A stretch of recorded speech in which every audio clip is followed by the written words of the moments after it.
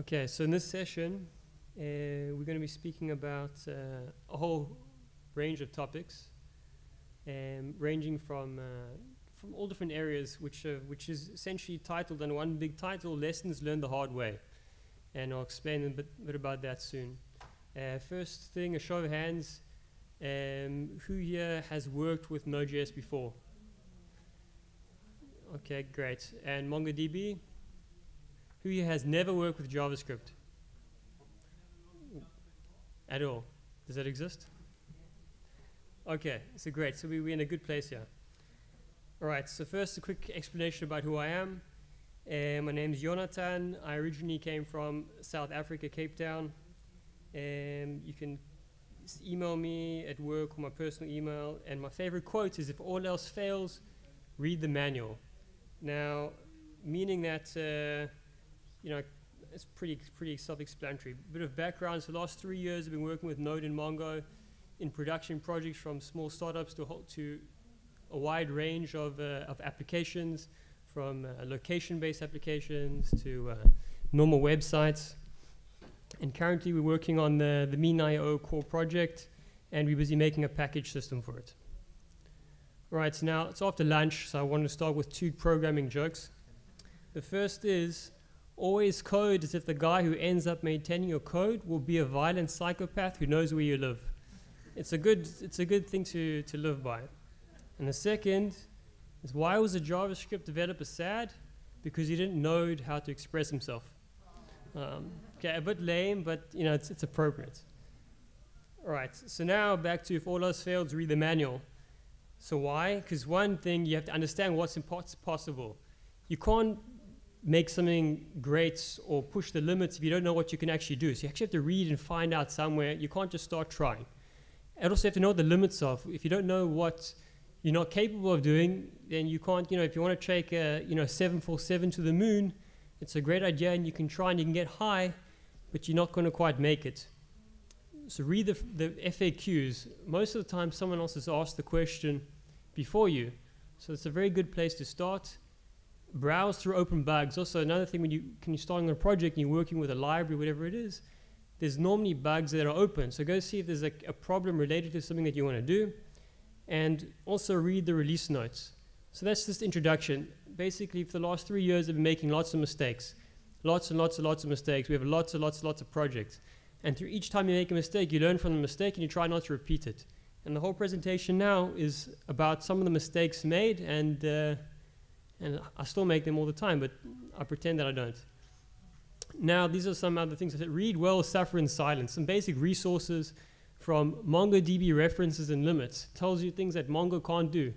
Some things that aren't possible, some things that don't work in certain versions and certain platforms. It's important just to have a little glance through it. It'll take you a few minutes, and you can understand a lot. Also, Mongoose, read through the documentation. Literally, you can browse through really fast. Things pop out, and you kind of remember them. Oh, it does this, does that, et cetera, et cetera. So now when you're working in your code, you have this overall idea of what you can do.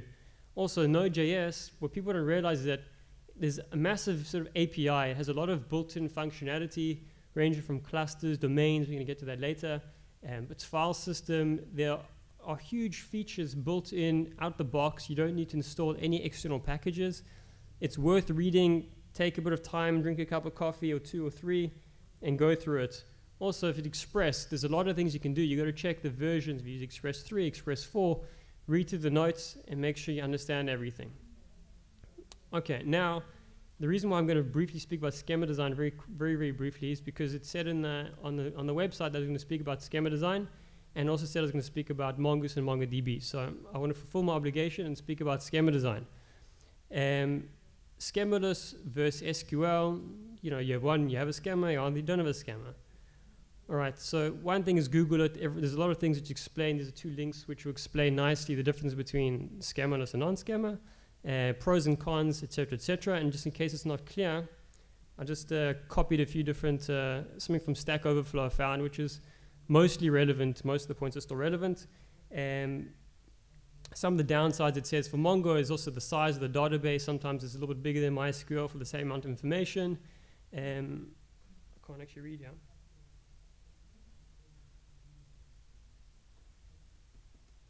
Also, RAM, you have to weigh everything. You have to say what I want to do, what type of data I want, how much memory you're going to need to use. You got to look at the pros and the cons and everything. There's no such thing as the right choice and the wrong choice. Sometimes SQL is better for what you want. Sometimes no SQL is better for what you want. It's just important to understand what each one does, what the limitations are, and that way you have the right starting point. NoSQL is a way of thinking.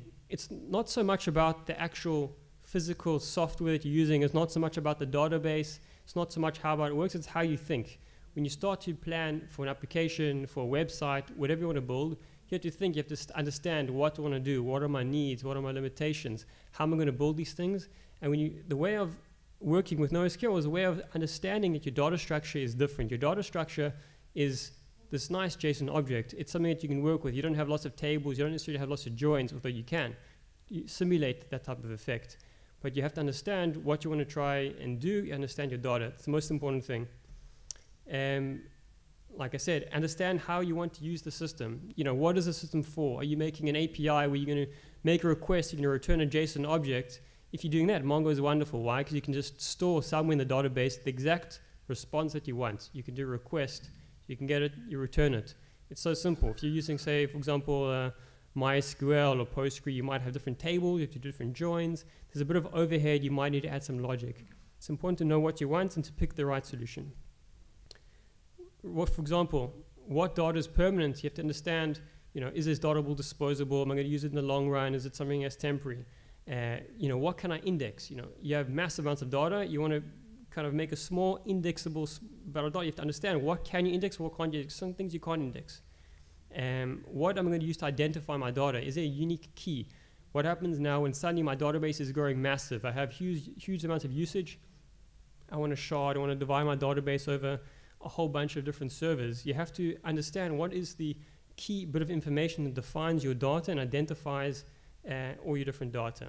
What data do you use frequently? What do you use all the time? You're always going to be using your users. You're always going to be using something. So you have to also have to understand what data you use a lot. What data sometimes you write something and you're reading it millions of times and you never ever write it again. Other things you're reading and writing constantly. You have to understand a lot about your use cases. And also the most important thing is, what don't you know? A lot of the time a client will have a request. You're busy trying to build an application. There are things that are unknowns. And you have to always make sure that you don't design yourself into a corner. You don't create a schema that's not going to be able to grow with you. You have to understand that there are things which are going to change and you have to work with it all the time. Drivers. Okay. Or do you mean ODM? So, for example, there's a misconception. So Mongoose isn't really a driver. It uses a driver. And the driver is the MongoDB native driver. But essentially, they have different functions. And this is a quote from the MongoDB website explaining, that it supports MongoDB native driver for Node.js as the main driver, and Mongoose is officially supported ODM, meaning that Mongoose is what you should use if you want to, they basically have different roles, but essentially Mongoose uses MongoDB. Just to understand what the difference is. It's not that important in general. If you're going to be, most of the time, if you're using a mean or using you typically can work with Mongoose, but there are occasions where you want to work straight with a Mongo driver. Mongoose in a nutshell, it uses a Mongo native driver, defines a schema and models.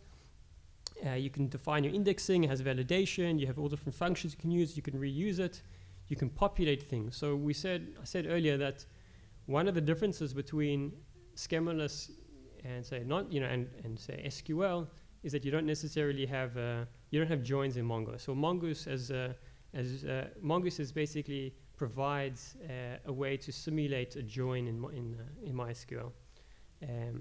Also has sort of like, you can have references and all sorts of things. It basically provides all the tools that you need in order to work comfortably with your data. So it's all very well and good that MongoDB provides this nice schemaless database, but you want to have a nice comfortable way of accessing your data, and that's Mongoose. When not to use Mongoose, a lot depends, and also depends over time.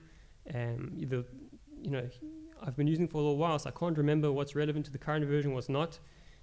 Sometimes things aren't supported. There was once or twice, if something doesn't, Mongoose hasn't implemented something that the MongoDB driver does. Sometimes for reading MapReduce results, you make a MapReduce, you saved everything into this this object somewhere in your database. There's no set schema for it.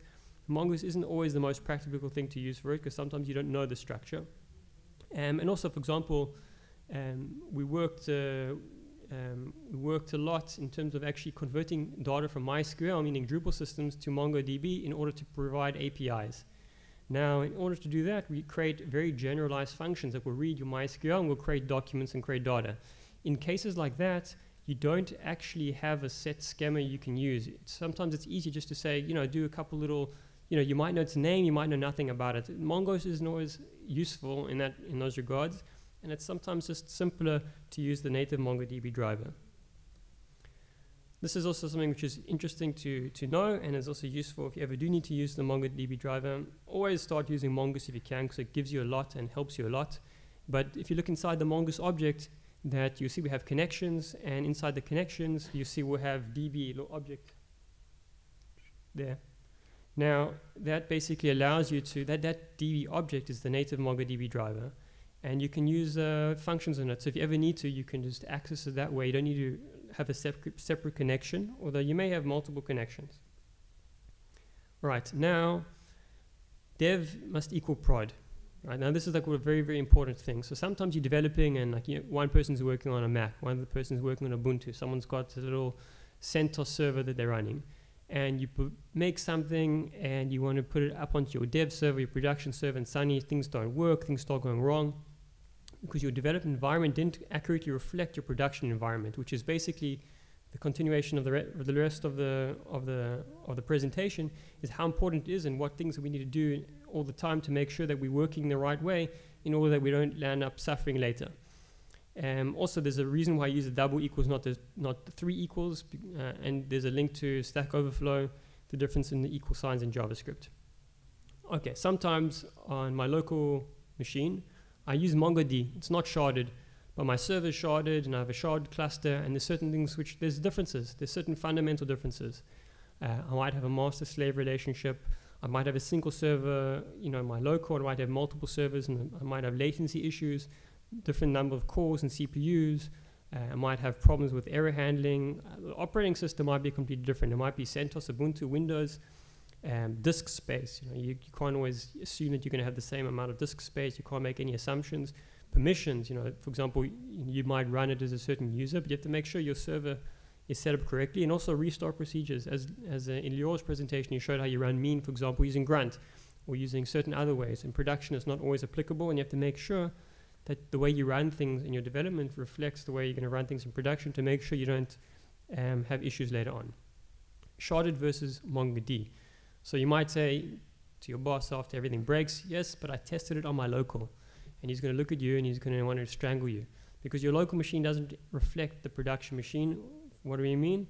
Sharded versus not sharded. As I mentioned before, you should read the documentation. Here we can see just a small little selection of things that work on a MongoD setup but won't work on a sharded setup. And it's important to understand and to read the docs and to know what your limitations are, to understand how important it is to make sure your environment is correct. You know, Geo search won't work. You know, you have to use a different type of search. It's not a big deal. You can get around all these things, but if you've now been coding away, it's suddenly and you have a few of these things, not one, maybe 2 or 3 small different issues along the line, it's going to land up destroying and throwing the whole project off track. Set up a local sharded cluster.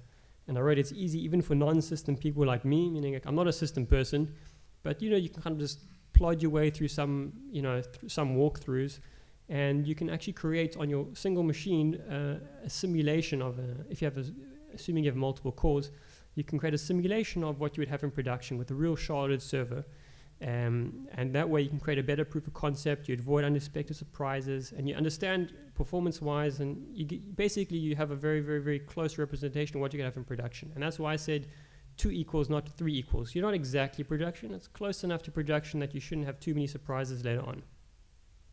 Here are 2 tutorials which will walk you through how to set up locally or on, you know, cloud servers a sharded MongoDB setup. Master slave. So we had a situation once. Here's a scenario, I even wrote it. You know, you build something and it's working really, really well, and it's now reaching its maximum. And you have to now create multiple instances of this. So IT sets up a slave machine for you, or alternatively, you have a okay, that's one example is enough.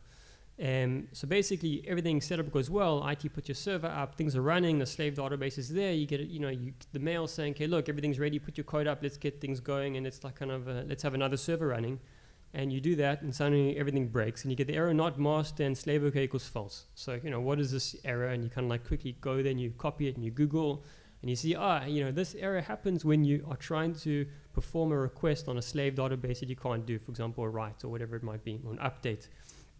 And you suddenly realize, well, hang on, well, I was just trying to do a simple, get. Well, how come I'm getting this error? And what's the reason?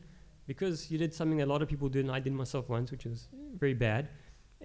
But you have an issue, something slow, you have a slow request, and you need to create some type of internal cache. So you build this little internal caching mechanism, you save some things in the database, you maybe prefetch some information, and it's really, really great. And it works nicely in your local, it works nicely maybe on one server, but I wrote in bold, don't do that. Why? Because now you suddenly going to want to try scale your application up, and now you're working on another server, and the server connects to the database, and the database is slave, and suddenly you can't write, and all of a sudden all this information that you assume you can have locally isn't there, and you can't write to it, and your application crashes. So what's the solution? There's a few. Two are you can use local databases or memory stores, meaning that don't save everything on the main database. Your main database is for getting information that you want. When you need to store cache data, use a local database or store limited information in memory, or you can have a dedicated service. For example, you have a process that runs, which only that process runs, which creates to the master database the cached information you need, and you can therefore pull that information off anywhere else and it's already available, and there's only one process who does it. He's the chief of that. Multi versus single server. Things to consider.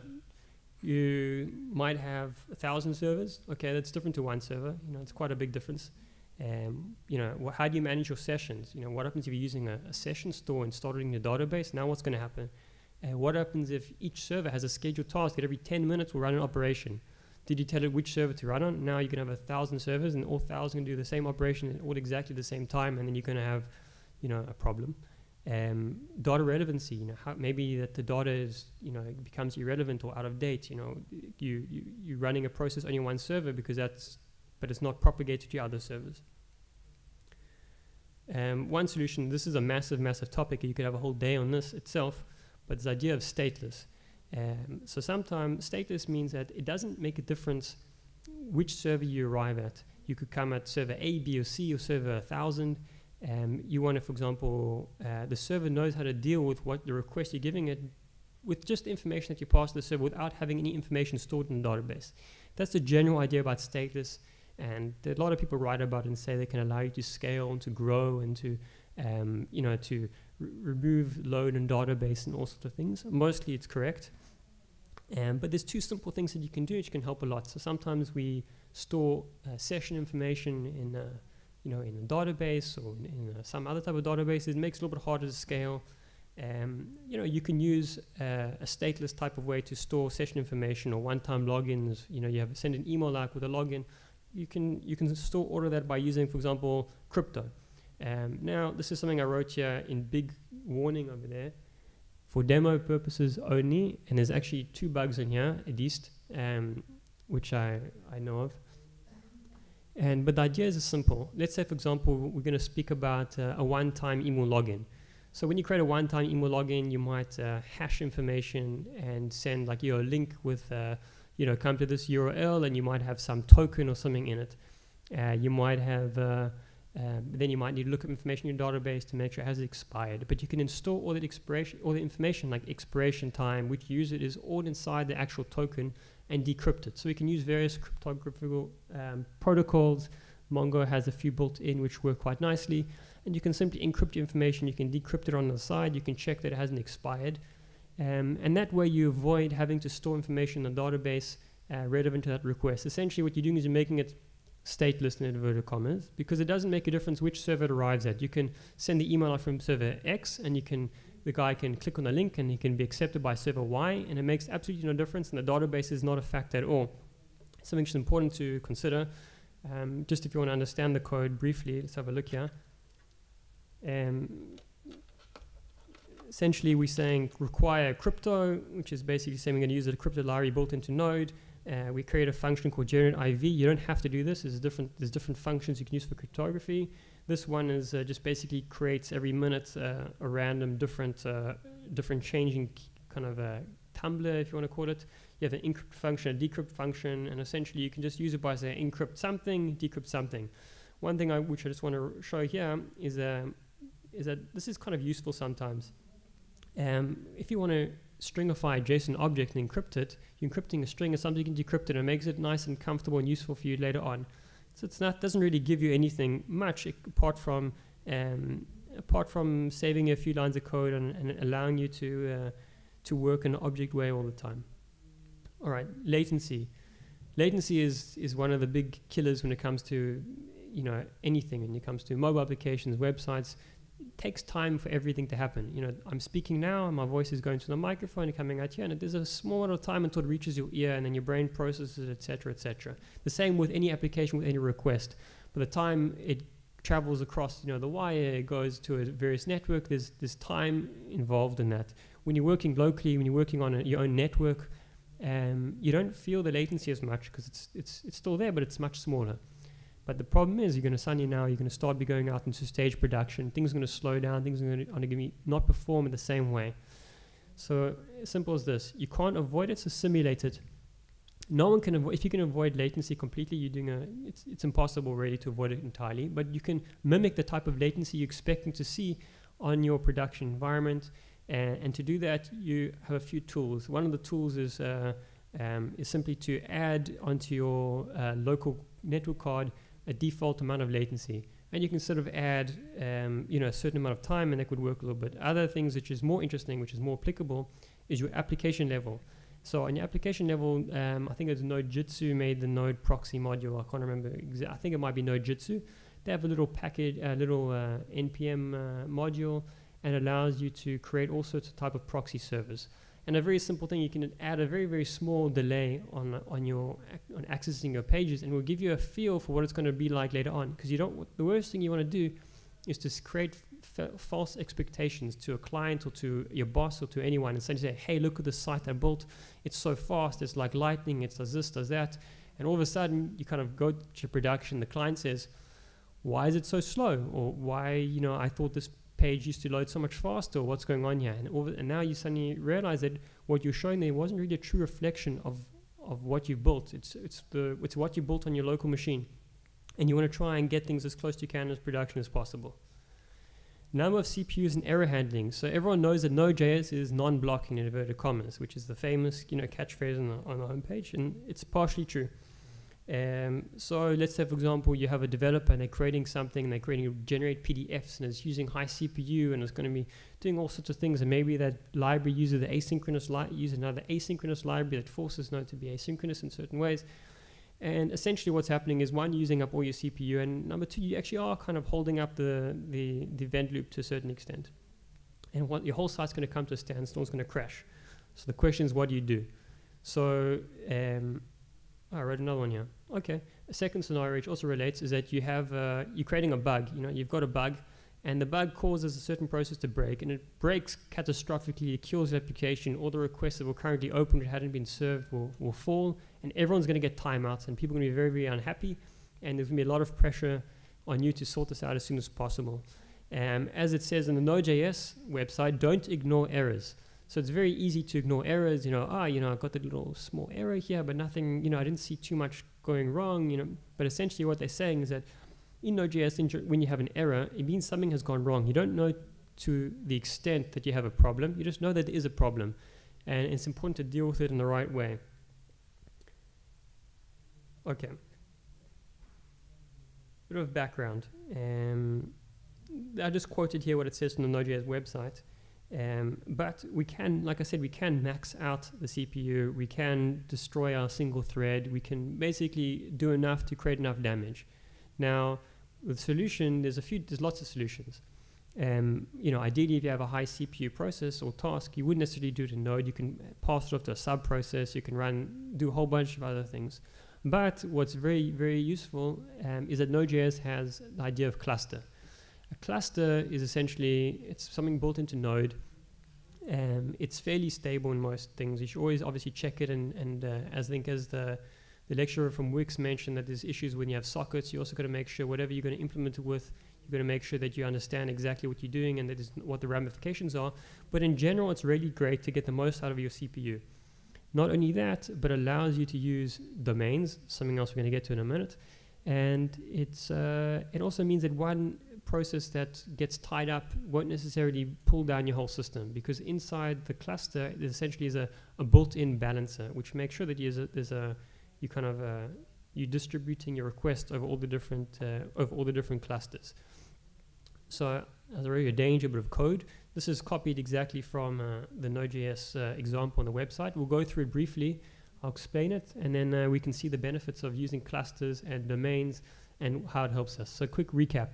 The reason why we might want to use clusters is, one, to get the most out of our CPU, so we don't land up having a problem where one process is using all our CPU or breaks. We don't want to have a problem where we have an error, and when there's an error, our whole system crashes, and we have everyone getting timeouts because we lost their request. We want to avoid losing requests. We want to avoid basically bogging down our single CPU. Right, now, if we look over here, as a start, we're saying, okay, fine, we have, we're requiring cluster, and it's got a lot of commentary here, so I'd recommend looking at this also on the Node.js website. We check if you have a master. If you're the master application, the logic's different because this is the main application. What we're doing cluster.fork, cluster.fork. Every time you fork something, you're creating a different process. You're adding another process of your application. Now, there's some nice little code that they use sometimes. You can check. There's an OS module in Node.js, and OS allows you to see how many CPUs you have. So sometimes people implement it by saying, okay, they know they want to have two processes enough, so they do cluster.fork twice. Sometimes people want to do a loop and fork a process for every single CPU they have. What does that mean? It means you have a single Node.js process per CPU, which means if you have a quad core, you have a 6-core, you are getting the most out of your machine. If that's the dedicated machine for your Node.js server, get the most out of it. Use all your 6 cores and distribute your load and get your money's worth. Right, now we see that they have disconnect. When something disconnects, what does it do? It forks another one. So basically we have different events in the cluster. When someone cluster dies, it disconnects from the main cluster. We create another one. What does that mean? Every time one disconnects, one connects. So essentially we always have at least 2 clusters running.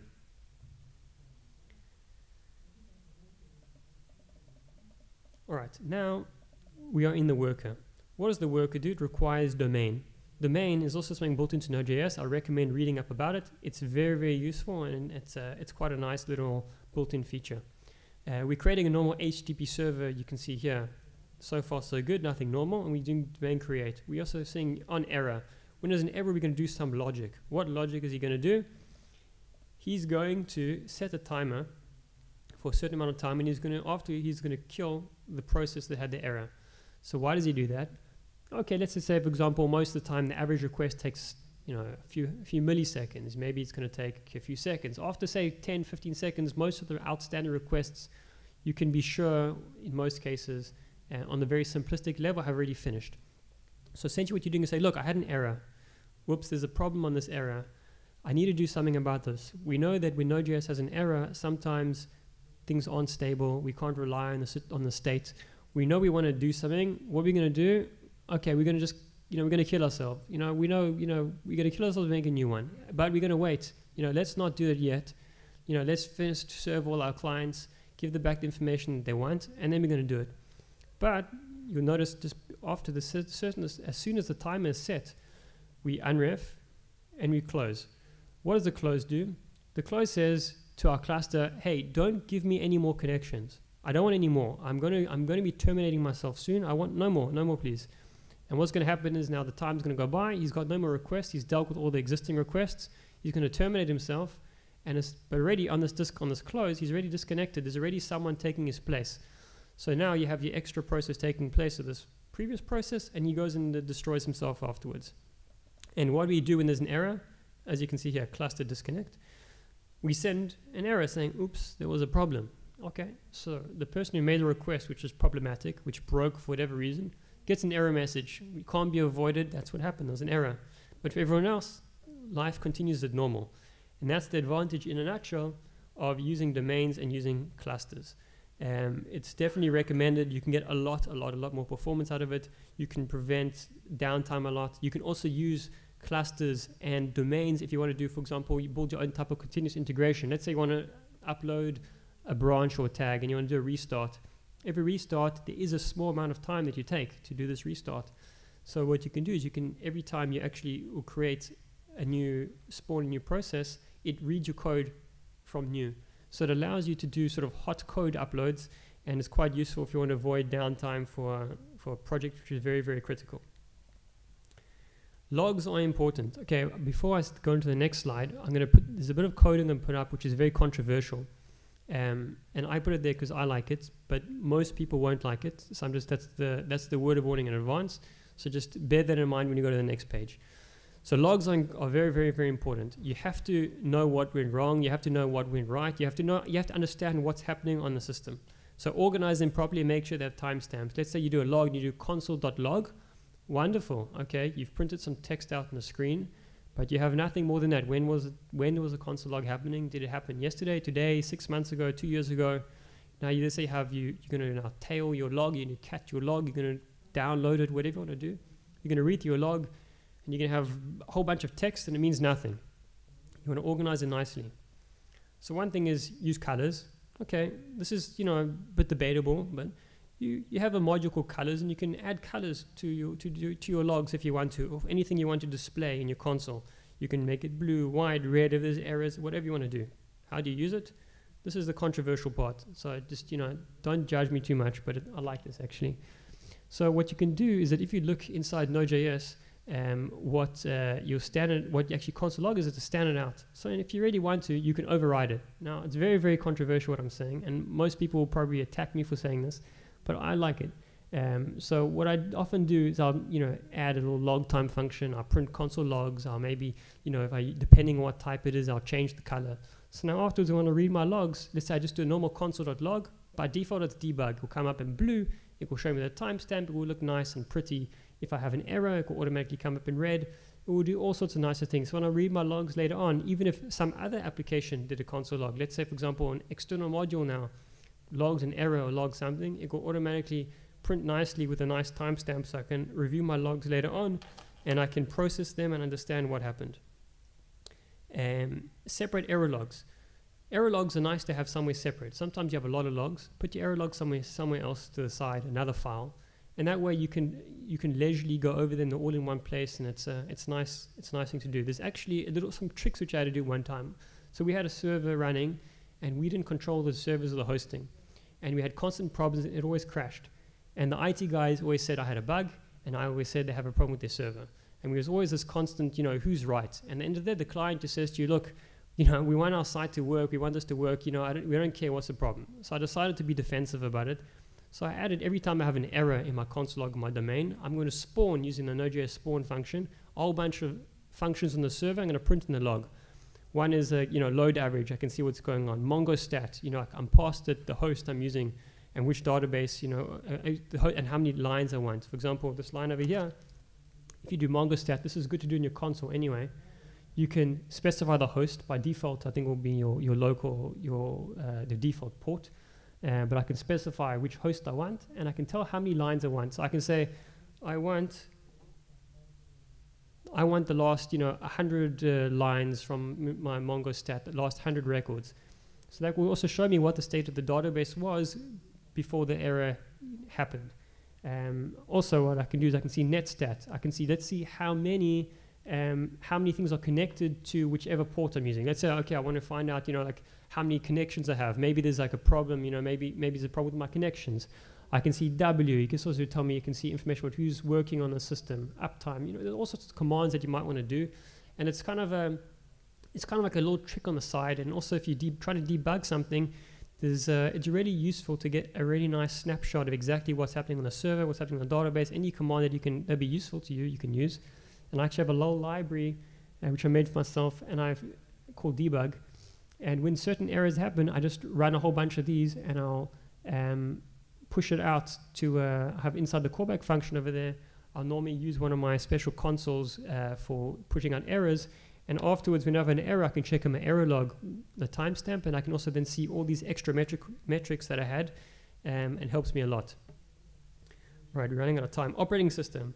It matters, right? So a small example, Node.js, you build things in some modules, build things in C, C++.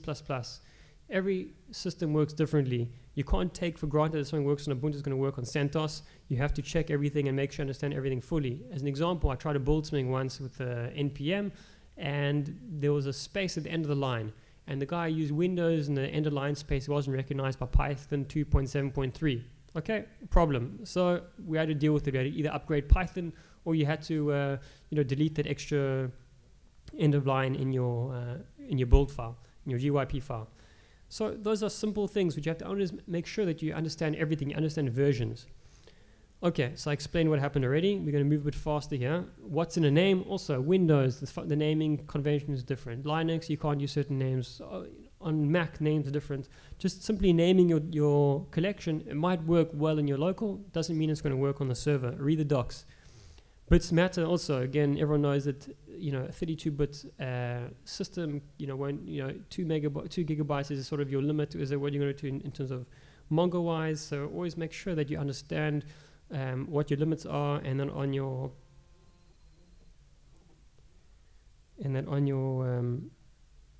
server you have the right CPU, the right number of bits. Disk space. Okay, so we had an issue a little while ago with running out of disk space. We had collections that were growing, and we had lots of information. So the suggestion was, let's just cap everything. What's a cap collection? Selection saying, look, we don't want to have more than 5,000 documents, or we mustn't go more than 10 megabytes. Okay, it sounds nice. If you look in the documentation of MongoDB, there's this convert to cap thing. You can just tell it the information that you want. And you look at Mongoose, and it says, hey, look, you can just kind of, in your schema, you can just specify all this information, and everything looks really wonderful. And you think, great, I'm going to cap it. It's going to fix all our problems. We won't need to worry about running out of information. It's all wonderful. And then what happens? You discover, okay, well, we got a sharded, our database is sharded. Okay, so convert to cap doesn't work. So what do? Script yourself out of trouble. And this is one of the least used features which should be used more is scripts. You can run scripts through your Mongo shell. You can run them on your actual database. There's very low latency. It's quick. It's easy to use. You don't need to make application changes. Scripting is very, very good. I recommend also looking at scripts on the Mongo site.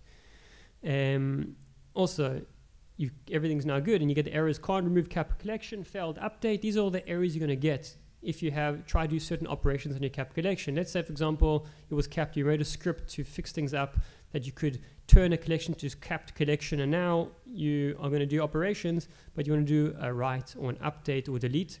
It's not permitted on a collection. And here's an example of I tried to create the pizza collection, and I created test one, and I changed the certain values, and you can see you can't remove and you can't update certain values in the cap collection. So it's not suitable for all different type of uses. It's useful for when if you want to have a very small amount of data that you don't need to read and write, and you want to have it very, very fast, cap collections are good. Also, what's very important is cap collections is an application level, not just the infrastructure level. People think making a change to the way your collections are structured is got to do with infrastructure. No, it's the way of thinking. It's a way of designing application. It needs to be designed from the beginning. Permissions. Whoever's done that, raise your hands. Shame on you. File structure is important. Make sure that you separate your files in the right way so that you can change your permissions easily. For example, this is bad and better. You essentially don't have some individual file you might want to write by something in some server-side code. Have all your files that you might want to write separately so that a certain group or user can write your files. Don't, on your local, even if you're local and it's tempting, don't make everything, like chmod 777, because what's going to happen is you're going to forget about it, and you're going to wonder why it doesn't work when you're running it on a different server. Also, don't use sudo apt-get install. We have 2 minutes, so I'll do this fast. It's not up to date. Versions matter. Don't be lazy. It's very, very important. to always understand what versions work. And this is just an idea that I normally say to myself. It says disk, does it work? Are there issues that are open? What type of support I get from different packages or modules or external services, and is there community support? So meaning that now, we said versions matter. Not only versions matter, yeah, it matters. Don't use a pre-alpha version or something that you don't really know so well, that even though it does what you need, it's going to land up biting you later on. Always evaluate what you use. For example, also in your npm package JSON, we see, for example, here, what's bad? Express latest. Don't do that. Don't do that. You'll be very sorry. Do that. Write the version that you want. What's going to happen if you just write latest? Version 4 is going to come out. It's going to break your application. You're going to install it on a server, and there's going to be tears. Tips. npm help, use it. npm ls shows you all your dependencies. npm init will create a new package JSON. This is gold. Gold. It's the most useful function you'll ever find. You have a massive function, lots of dependencies. Use it. Copy all your dependencies. It will save you time and pain. Always understand your versions. Node version, Mongo version, npm version, Python version, -a. Understand what you're working with. I have more things here. Reminder. I said it's not up to date, and that's it. Restart procedures. Don't use grunt in production. Yeah. Well, there. Yes. It will create a new package JSON. It will ask you a whole bunch of questions. It will ask you about a whole bunch of questions. What I normally do, which a tip I got from Lior, is I copy my old package JSON to the side. I make a new one, and I just take out the dev dependencies that I want. Because most of the time I add scripts. I might have startup scripts and all sorts of other type of things in my package JSON. I don't want to lose that information because npm won't build it for me again. So what I want to do is copy to the side, use my npm init, get all my dependencies exactly perfectly up to date, and just copy that and stick it in my original package JSON, and then everyone's happy. That's the way that I do it. There may be a better way. Okay, half a minute. Restart procedures. If you're using Ubuntu, use an upstart script. No time for questions, but if you want, we can. Okay, we don't want to keep Amos waiting. Any questions? No, nothing. Zell, was that good? No questions.